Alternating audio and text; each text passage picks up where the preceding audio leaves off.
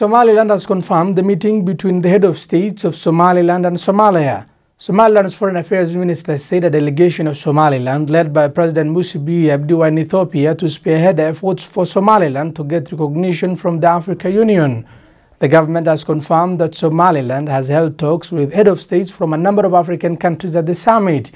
According to Somaliland's Foreign Affairs Minister, there was no talks between the two head of states who are at loggerheads over Somaliland's declaration of sovereignty over the rest of Somalia. The minister did not clarify the outcome of the meeting in a press conference held at Hargeysa airport upon the arrival of the delegation from Addis Ababa. The minister refused to answer questions from members of the press who converged at the airport to hear Somaliland's response over the secret meeting between President Muse Bihi and Mohamed Abdullahi Farmajo. Ethiopia's government has not commented as well publicly on the talks which occurred on the sidelines of the African Union gathering.